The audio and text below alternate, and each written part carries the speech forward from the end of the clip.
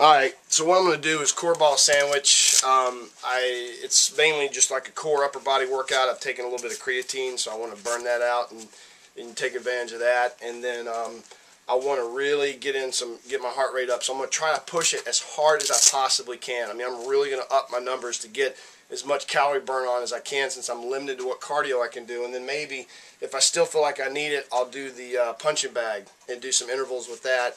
And do some stuff from the Kempo workout. But for those of you that don't realize this, working out is as much for up here as it is anything. So my mental, your mind and your endorphins and all this stuff that you get, that runner's high for all you runners out there, it's the same with working out. It's just, it kind of gets your blood pumping and gets your cobwebs out and just gets you focused and realigned. And that's what I'm going to do right now.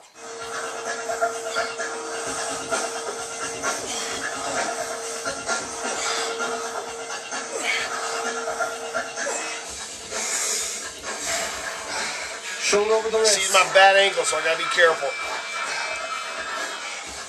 Alright, hips up. Full engage this. This is not a good idea.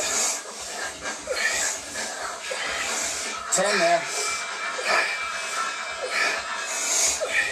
What I love about this workout is that it is, if you really push yourself, you can burn some calories and you can work your upper body and get some core workout in without necessarily having to do a lot of cardio, which in my case is what I need, because my ankle is just not 100%. How many days you do the other day, Steve?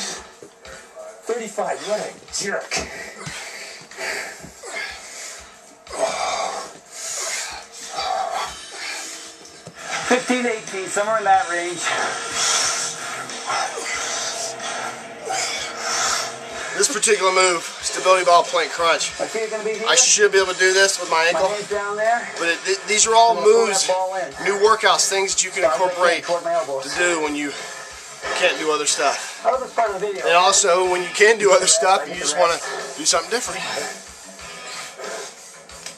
2, 3,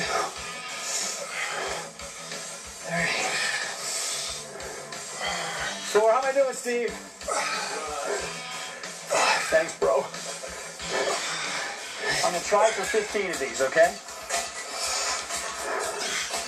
Go away! Here it comes. Don't hurt me.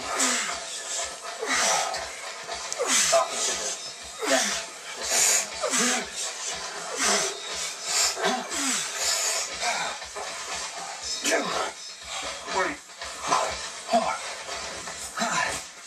Heart rate's up. 7. So this is big ball crunch.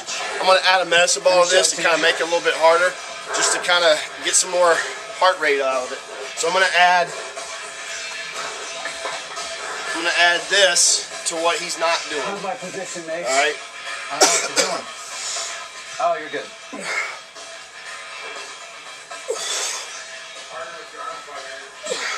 Oh. All right. Get your butt over there, punk. Fine. Here I come. Now, I get these bars low, and I got the floor here in the way, so we make do, right? 3, 2, 1. I'm going to break it down into 3 groups of 4. How many are we going for? 12, maybe? 6. Nice core action. I'm going to go for 10, 12. This is something I got to be careful with as I walk back, because my ankle's not 100%. So I have to kind of go a little bit slower than I normally would. But if you think the heart rate is not up during this workout, you're crazy. So that's most of the workout. I'm not going to show you everything, because I want you to get the workouts if you want to do it. I just wanted to show you that most people, when sick like this and having a sprained ankle or injury, will just take a week off and forget about it. I know a lot of people fuss at me for going too hard all the time, but I'm sorry. I got to do it, because I know what it's like to not work out, and I know what it's like to get in that fitness funk, and I'm already feeling better. I can tell a huge difference just in the last 20 minutes that I've been working out, and you can feel that too. So don't give up. Call me, contact me if you guys need any help, if you want any coaching. Here to help you guys. See you next time.